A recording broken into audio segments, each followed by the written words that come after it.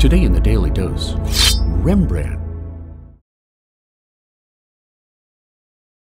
Born in 1606, Leiden, Holland, Rembrandt van Rijn studied briefly at the University of Leiden before apprenticing for 3 years under a local painter, followed by a brief apprenticeship in Amsterdam under Peter Lastman.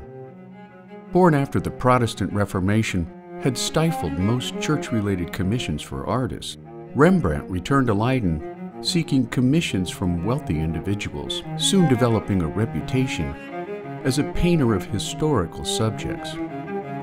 Returning to Amsterdam in 1631, the most prosperous port city in northern Europe, Rembrandt lodged in the home of art dealer Hendrik van Eilenberg, and as Rembrandt's reputation and wealth began to skyrocket, he met and married Eilenberg's young cousin Saskia, losing 3 children in a row, just months or even weeks after their birth.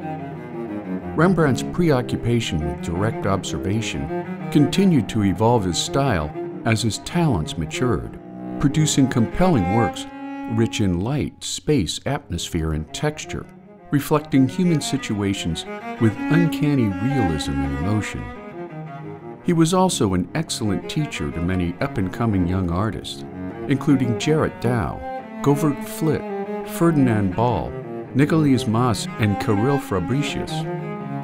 By 1639, Rembrandt had become the most successful artist in Amsterdam, allowing he and Saskia to move into a grand home, which is now called the Rembrandt House Museum.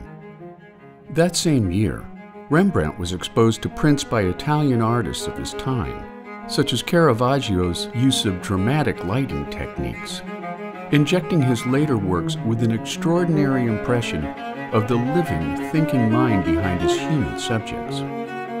Also known for his etchings and drawings, after Saskia passed away following the birth of their 4th son Titus, Rembrandt began a controversial relationship with his son's nurse, Geert Dirks, before falling in love with his maidservant, Hendrikke Stoffels.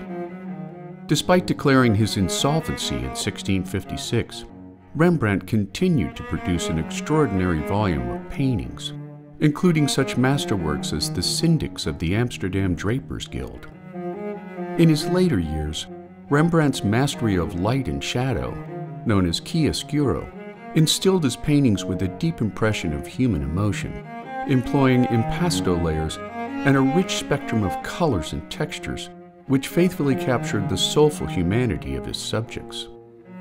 He died penniless on October 4, 1669, leaving behind a massive volume of work which heavily influenced painters of the 18th and 19th centuries, making the life and works of Rembrandt van Rijn a lasting gift for art lovers everywhere. And there you have it, Rembrandt, today in the Daily Dose.